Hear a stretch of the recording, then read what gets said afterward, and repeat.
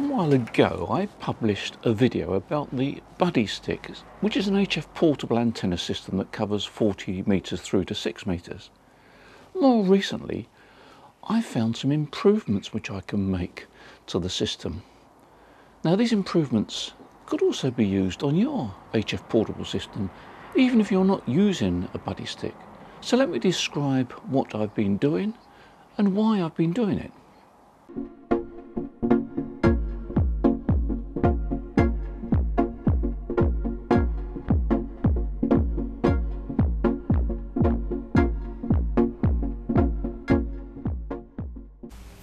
Well, hello and welcome once again to the Waters and Stanton video channel. I'm going to talk about HF portable antenna systems, and as I said in the introduction, I'm going to talk about the Buddistick, but a lot of what I say about the Buddistick is relevant to any other HF portable antenna system that you use. Now I have done several videos on the Buddistick, so I'm going to concentrate on some improvements that I've been trying to make, and I hope I have made. The Buddistick, like a lot of HF portable antenna systems, is a compact system, and you can set this system up in the garden, get it resonating on 7.1 megahertz or 14.2 megahertz, get low SWR, you're happy with the system, it seems okay. And then you take it out in the field, set it up again in what you thought was identical situation, and you find that the resonance has changed. It's not quite what it was before, or the VSWR is not quite as good as what it was when you checked it all in the garden. Now the reason for this is fairly straightforward. Any system, any portable system which is compact is very sensitive to its surroundings. The ground beneath it, the location, the layout of the radials, all these things have an effect on the antenna. And it's likely that when you go to your field site out in the open somewhere, that what you achieved in your garden is not quite what you achieve when you set it up again in the field. And as I say, the reason is that a portable compact system is very sensitive to its surroundings. So let's see if we can attempt to minimize this, because what you don't want to do is to spend a lot of time faffing around trying to adjust the antenna system that you were quite happy with in the garden. Now I would give you a word of warning: no matter how much you try, it is really advisable, if you can afford it, to take with you an antenna analyzer. Because what sometimes happens is that the antenna resonance moves outside the band, and this can happen with a compact system. If it moves outside the band, then the SWR meter that you may have, or the SWR meter on the transceiver, doesn't know where the antenna is resonant. It shows you a high VSWR, but it doesn't tell you where the new resonance is. So if you are able to carry a small portable VSWR meter, antenna analyzer with you, then it does help the adjustment. But anyway, if we can try and minimize it, maybe that won't be so much of a problem. Now, before you all start piling in and saying, oh, well, why use a system that requires radials? Why not use other systems? Yes, there are other systems. For example, you can have a magnetic loop. But my experience is that a lot of operators use a compact vertical whip system. It's low cost, and it can be effective, and it is highly portable, and it packs down into a small package. So for the purpose of this video, I am talking about compact vertical systems that I know a lot of you use. So let's now take a look at the Buddistick. This is the coil, the resonator coil, and it's got these tap-ins on it. Now the reason I like these tap-ins is because they are fixed. You can set them up and they're repeatable. If you use something like the manual tuning systems that some systems use, the screwdriver system, you can set it up, but the fact is it's very difficult to position it back to a particular frequency.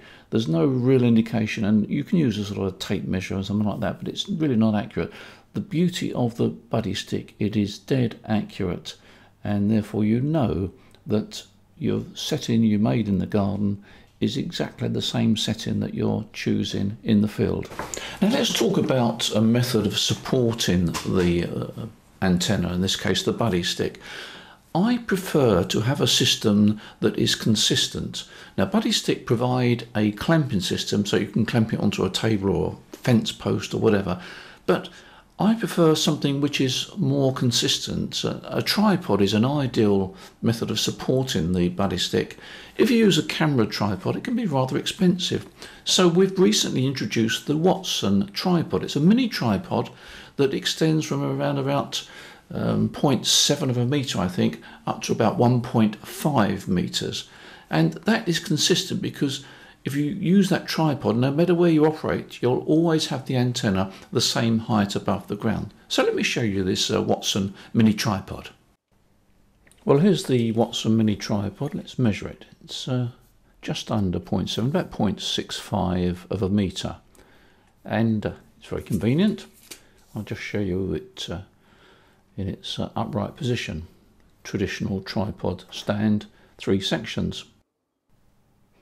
Here's the tripod in the garden extended with its 3 sections, standing about 1.5 metres tall. Very convenient method of supporting the Buddistick. One of the very convenient features of the Watson mini tripod is it has a standard camera thread. Now this means to say that not only can you mount your Buddistick on it, you can mount your IC705 on it, you can mount your AH705 Auto AT on it. In fact, anything that will fit a standard camera thread. Here's the Buddistick mounted. You've got the 3/8 inch thread for the main aerial. You've got the knob for clamping onto the tripod.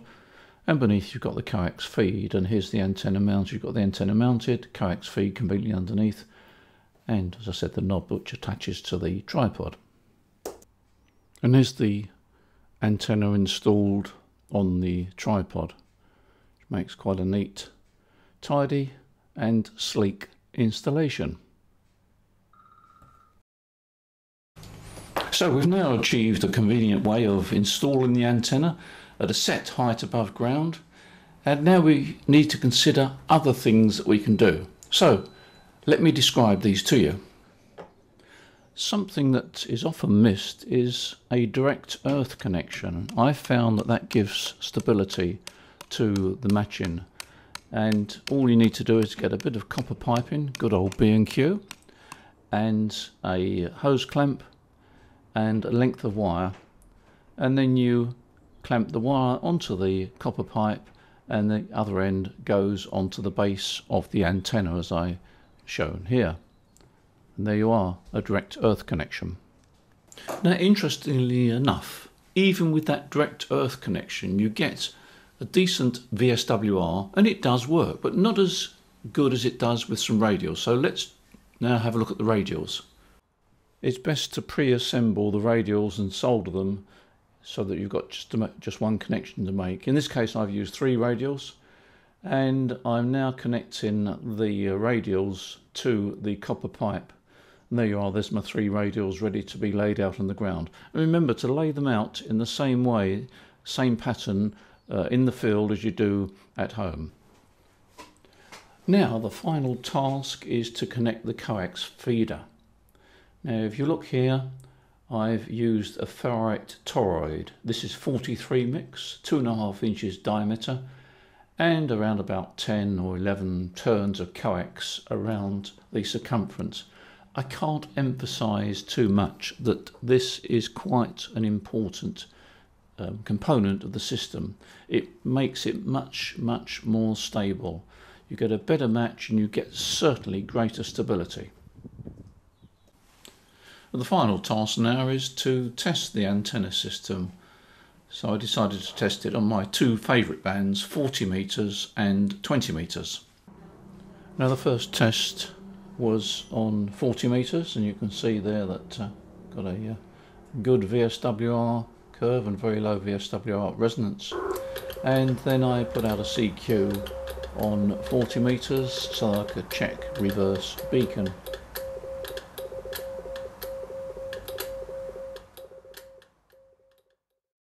And as you can see on the screen there, there's some good reports there.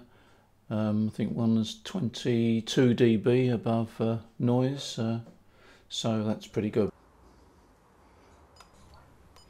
Next, checked it on 20 meters, and again a good VSWR curve there, almost 1-to-1 at resonance, which is great. And then I put out another CQ call on reverse beacon on 20 meters, and as you can see, some pretty good signal reports there from Eastern Europe. There we are. That's my recommendations for anybody going HF portable. It saves some time, gives good performance, and you'll probably spend more time operating than you will do trying to adjust your antenna. As usual, thanks for watching this video. Oh, don't forget to press the subscribe button if you want to be kept informed of upcoming videos. And if you are going to invest in some antenna systems, whether it be for portable or fixed station, give us a call at our Portsmouth office. Be happy to help. Go on their website and see what we've got. If you've got any questions, pick up the phone and speak to one of the sales guys. Likewise, if you want to buy some gear, we're always able to do some good prices, a bit of movement one way or the other, and I'm sure that we can do a deal for you. So, thanks for watching this video, thanks for tuning in, and as usual, I'll speak again shortly. In the meantime, enjoy your ham radio, take care, bye.